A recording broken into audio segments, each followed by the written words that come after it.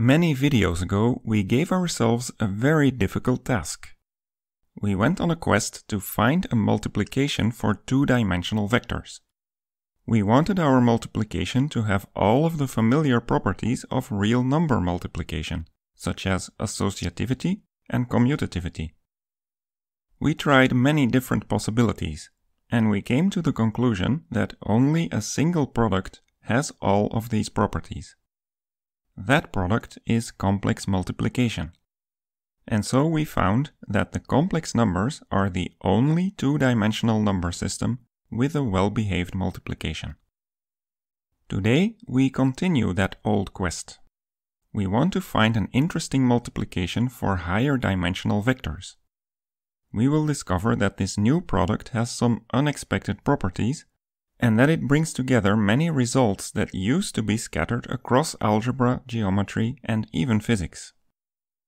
Out of all the requirements we imposed on our product, the most difficult one by far was invertibility.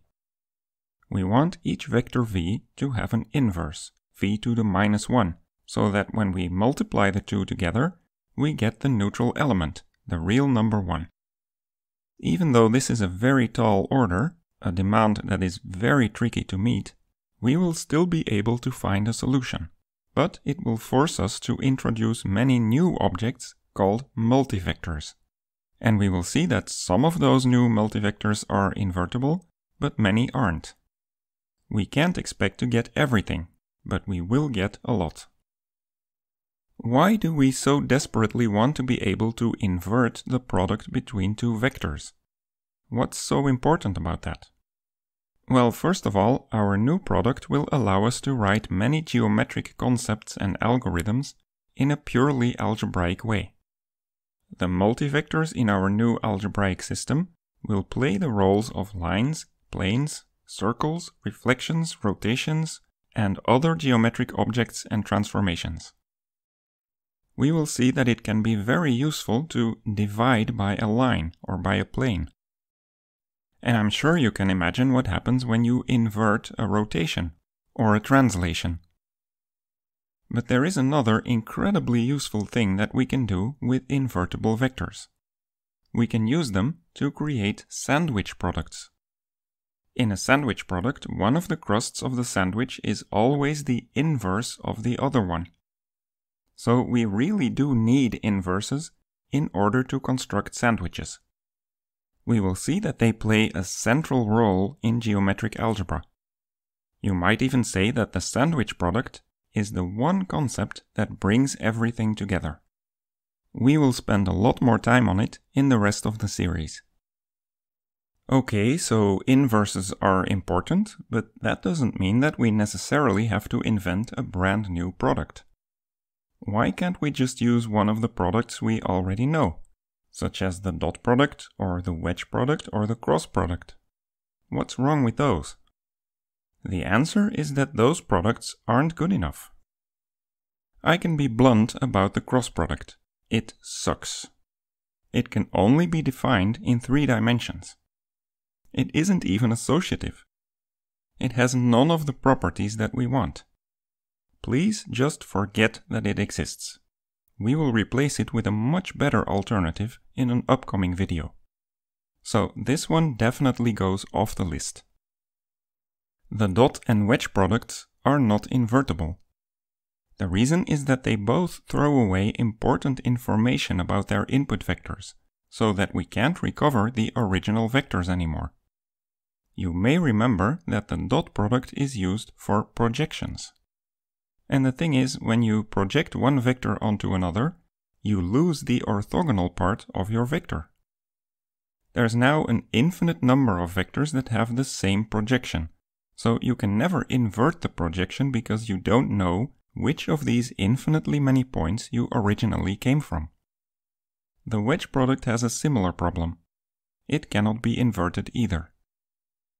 So we have to conclude that none of the products we have at our disposal will serve our purposes. We have no choice but to invent a new one from scratch.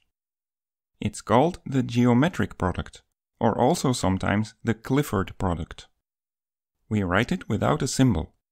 So whenever I place two vectors side by side in an expression, it's always a geometric product. In order to be useful to us, we want our new product to satisfy a list of demands. Apart from the obvious ones, such as associativity and being closed, let's look at some of the other demands in more detail. One extremely important demand is linearity. This means that the product preserves linear combinations. Whenever you replace one of the inputs by a linear combination, you should get the same linear combination of the individual outputs. If you stare at this formula closely, you will see that it's actually a kind of distributivity. This is going to be crucial for everything that follows because it allows us to break a geometric product into smaller pieces.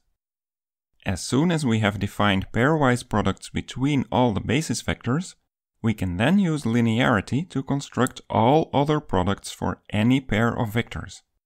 So this one is a big deal. Next, we also need a neutral element. It must be the real number 1, so that 1 times a vector always gives you the same vector. Note that what we're doing here is a geometric product between a scalar, the number 1, and a vector. Lucky for us, it turns out that the geometric product between scalars and vectors is exactly the same as good old familiar vector scaling, where we scale a vector by some real factor. We have always been writing this without any symbol between the scalar and the vector, and now we can just keep doing that, so that's nice.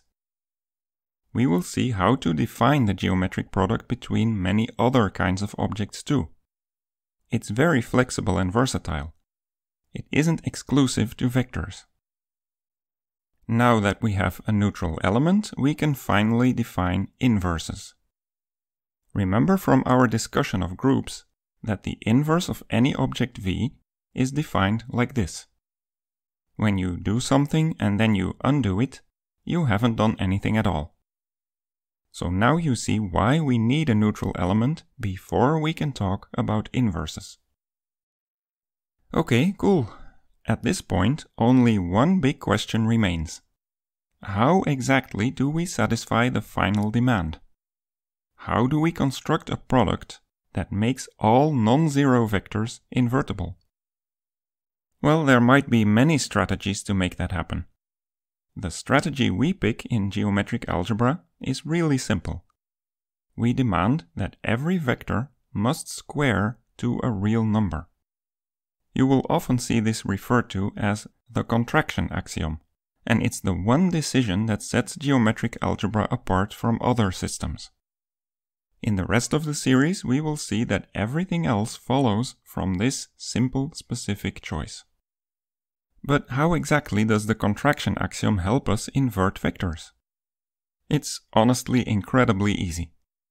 Whenever a vector v squares to a real number r, we simply divide both sides by r, and we get this.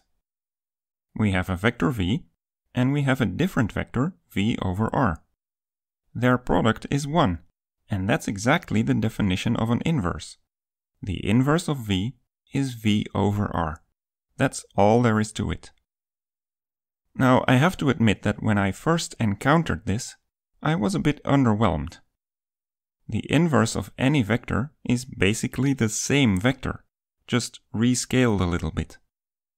This means that the inverse stays on the same line as the original. It doesn't even manage to interact with the rest of the space. At first blush, that seems pretty lame. But then I thought about it some more and I realized that this behavior of inverses is actually very familiar. It's exactly how real numbers work. They also stay on a line, the real number line. The inverse of 3 is 1 over 3. If you now think of the number 3 as a one-dimensional vector that starts at the origin and runs 3 units to the right, its inverse is the same vector, but scaled down by a factor of 9.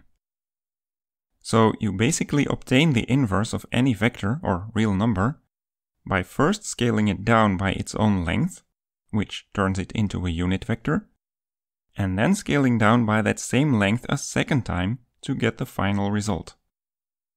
This means that the number r is really the squared length of the vector.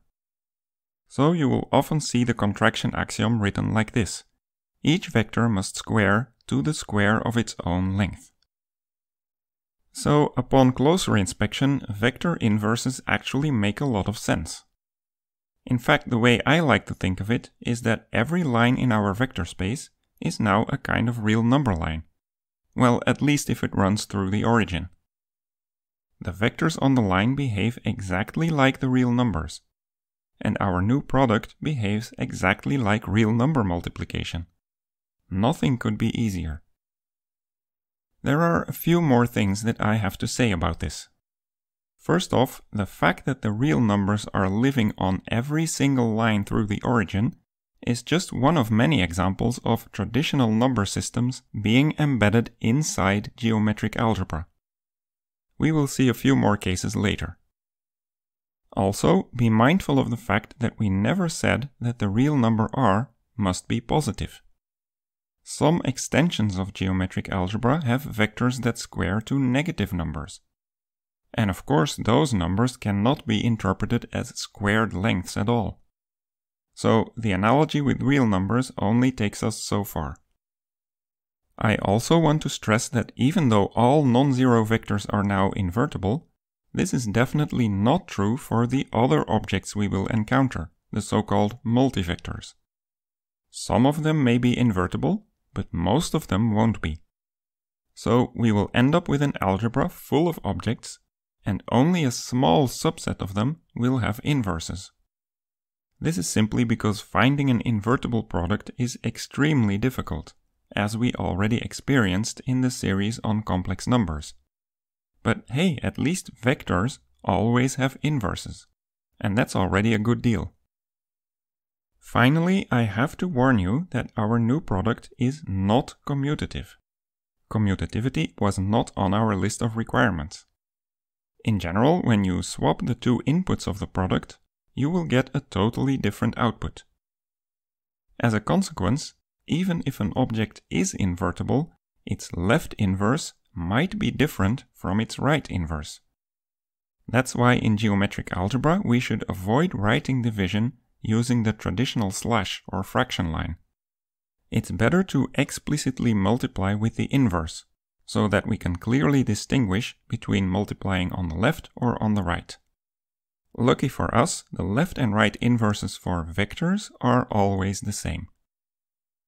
In the next video, we will find a formula for our new product, so that we can start calculating its value for any two multivectors. We will start to get interesting hints of other number systems hiding inside geometric algebra.